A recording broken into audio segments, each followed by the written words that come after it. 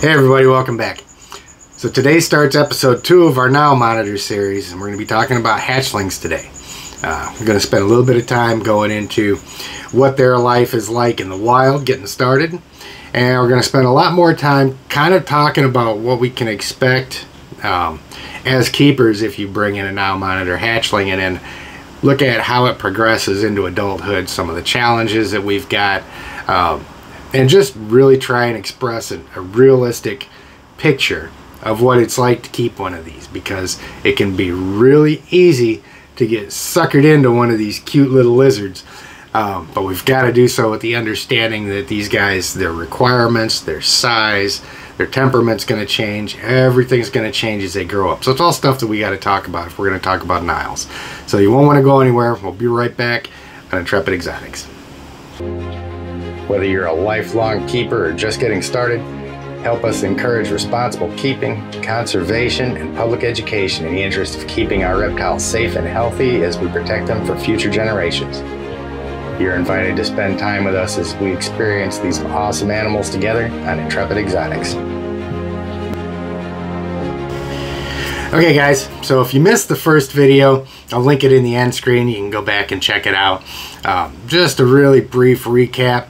It was just kind of an introduction of what Nile monitors are, where they come from. You know, they're an African monitor species. They're semi-aquatic, and they're arguably among the most intelligent reptiles, definitely among the most intelligent lizards on the planet. But Mother Nature has a way of pulling a fast one on us from time to time, and I think she does it with just about every species. You know, we're not immune to this ourselves. You know, if you're looking at a human baby, they're all cute and cuddly and adorable, but the end result of that is by the time they grow up, they just end up being really bad drivers and messing your day up in the end. And it's not much different with some species of reptiles or animals in general. You know, you go into a pet store and you see this little lizard who's just absolutely adorable, and he's in a little enclosure, and you just gotta have him. And you don't realize that sooner or later you're really going to have your hands full and you're going to need a bigger box. Which is why I thought this was a really good way to format this video. Now this is what Niles looked like right after I had first gotten him. He's so cute, so cuddly, so easy to manage, and you can see here just a fraction of the size of what he is today. Again, they love the water. They're very adept swimmers. You've definitely got to have a large enough water source for them there. And you can see too that he's in there with a mangrove monitor. When they're young, they cohab pretty easily. You don't see too many instances really of bad stuff happening between young Nile monitors. They're pretty easy to work with. I ended up adopting out the mangrove monitor there simply because I knew I wasn't going to have really enough space here to manage both of them as they grew up. But they can be really easy to manage as young lizards. You can see here, there's not much of a threat to me at all. Yeah, he's a smaller lizard. Even if he does get a hold of me, he decides to bite me, he's not going to do a whole lot of damage. And this is the point in time where we want to spend a good deal of time working with these guys, spend a lot of time with them. They can be really skittish to begin with, but we can mitigate that some by using food, letting them, you know, getting used to tongue feeding and things of that nature, so they can start to get used to us. We spend a lot of time close to their enclosure and so forth. Now you're going to find when these Nile monitors are young, they're so much fun.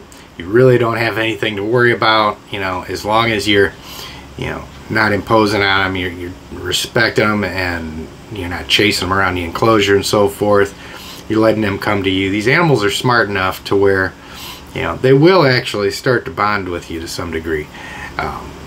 You know, you can definitely use tongue feeding as a way of luring them out, and then they start to associate you with something positive. And the more time you spend like that with them, the better the bond, the better the trust is going to be with them and everything. But as they age, you know, their temperament's going to change a little bit. Their space requirements are going to change. You know, these guys both started with Niles and the mangrove monitor in a 4-foot enclosure with a water bowl. It was just fine for these guys, and they were small. I ended up getting bumped up into a 6-foot enclosure after I'd adopted out the mangrove, so he had all that space to himself.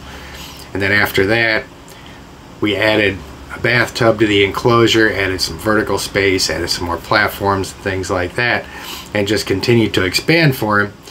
And now we're at the point where I'm getting ready to frame in some walls and actually make a small room for this guy. And it's going to be just for him by himself. He's pushing 5.5 feet long right now.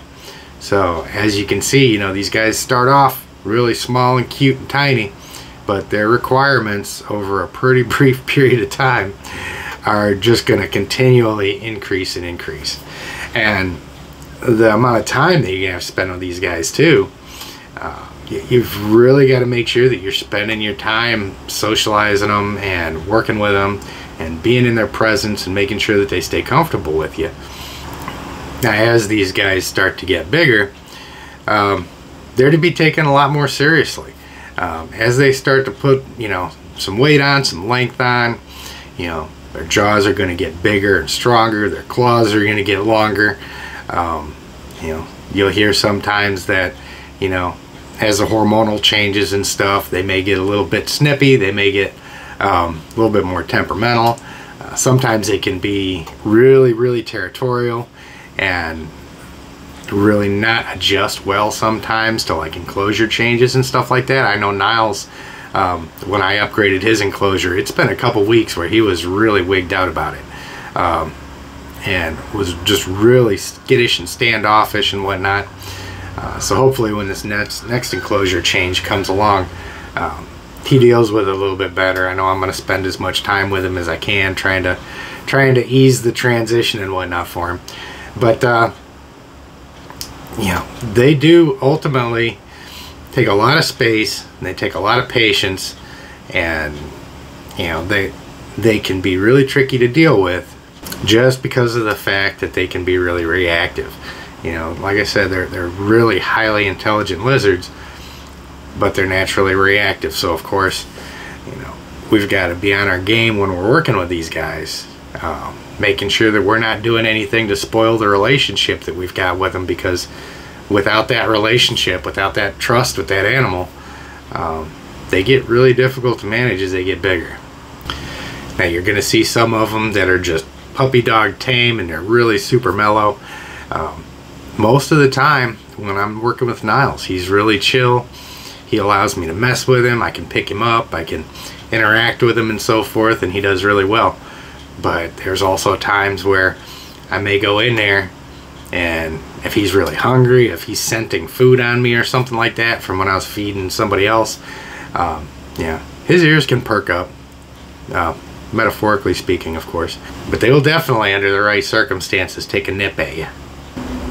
So a really good incentive to maintain a really positive relationship with your animal and make sure that they trust you and make sure you're spending time with them is all four corners of that animal will put a hurting on you.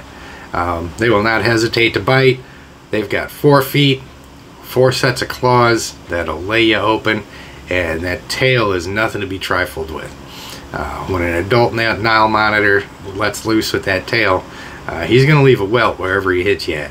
Now, one reason that I kind of go out and wanted to follow this all the way up through adulthood is because you'll see it a lot of times with novice reptile keepers, whether it be with big snakes, big lizards, and so forth.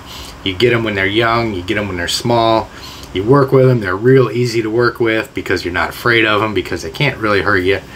And then as they start to get bigger, if people don't grow with that animal and their handling skills don't improve as the animal grows, and they don't put any effort to keep them socialized and keep working with them and so forth, then you can really easily separate, and now that animal's getting more difficult to manage.